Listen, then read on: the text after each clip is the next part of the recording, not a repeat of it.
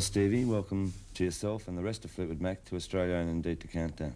Oh, thank you very much. It's good to have you back in the country again. It's good to be back. Well, lots happened since the last tour, but if we can just go back further than that, of when you and Lindsay first joined the group, what were your sort of ideas of Fleetwood Mac at that stage? To just be in a band and to be working. Yeah. Because we weren't working. And we were pretty depressed about our life in general because there was nothing happening. Were you both Fleetwood Mac fans at that stage? Not really. No? So what attracted you to sort of become part with Mick and the rest? They called us and asked us. Did they?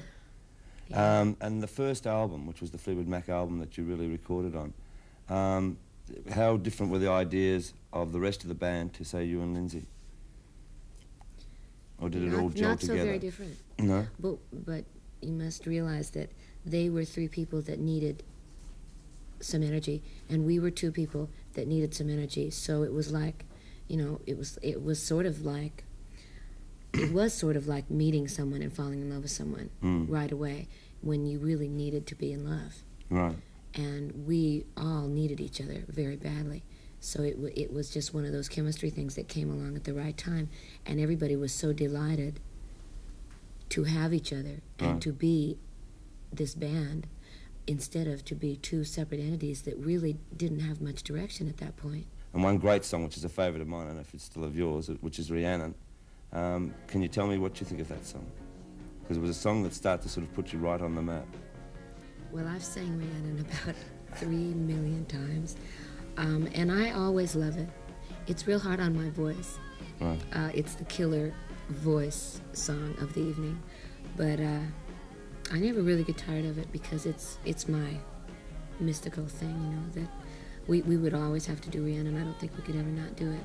So because I know that, I continue to sort of be a part of the story of Rhiannon while it's happening so I don't let it get old for me.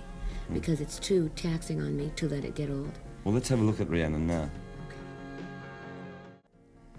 Right, well, that was Rhiannon. Now, out of Rhiannon also came the figure of Stevie Nicks, the sex symbol, which you seem to sort of shun and sort of say, no, no. Were you conscious of the fact that suddenly you had become sort of a sex symbol in the rock world? It was somewhat hurtful to me because that isn't what I wanted, and that was everybody else's, how they were making it up. And so, and my chiffon things that I wear are beautiful, beautiful things, you know. They are not, I didn't make them, they come down to here, you know, they're very diaphanous and stuff, but they were never made to be taken for what a lot of people took them for. So I had to fight along with it, trying to be able to keep doing what I wanted to do without being put in that bracket, you know. Coming from the Rumours album, the critics said, right, what are Fleetwood Mac going to do next? Can they possibly sort of upstage the Rumours album in sales? That they've got to come out with something extraordinary. And I don't think anyone expected the Tusk album to be a double album for a start. How come it was a double album? Because it had been several years. We have 3 writers. I write all the time. Lindsay writes a lot. Christine writes. And to have waited 3 years to have 3 or 4 songs. I mean, I write 3 or 4 songs in 3 months, or more than that.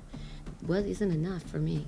Wasn't enough for Christine, and was certainly not enough for Lindsay. Right. So we had to do a double album in order to be true to the fact that we are all writers. Right. Now, not only did one expect it to be a double album, but the single Tusk, which is the title track, was so completely different to anything you'd done before that I think you gave a bit of I think there was almost a shock culture for a lot of people before they could get into that particular song.